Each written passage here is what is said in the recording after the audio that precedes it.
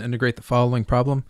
So what we'll do is the integral of e raised to the x is conveniently enough before we take the sum of this e raised to the x, and the integral of e raised to negative x is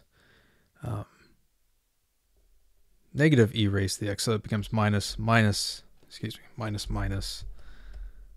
e raised to negative x, and this just becomes positive, so it's e raised to the x plus e raised to the negative x, and we're going from 0 to natural log of 2.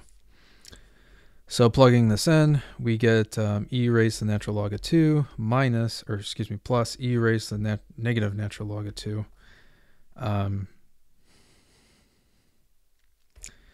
then minus e raised to the natural log of 0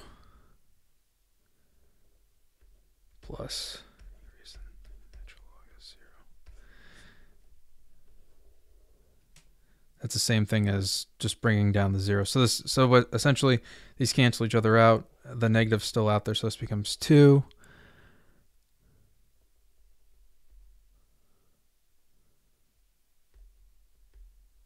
Plus 1/2 minus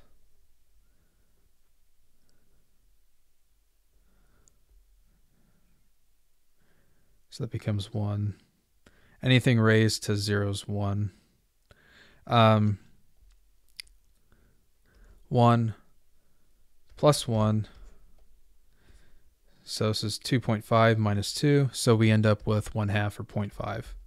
And that's it. All right. I hope this helped you out. Appreciate you watching. Have a great day.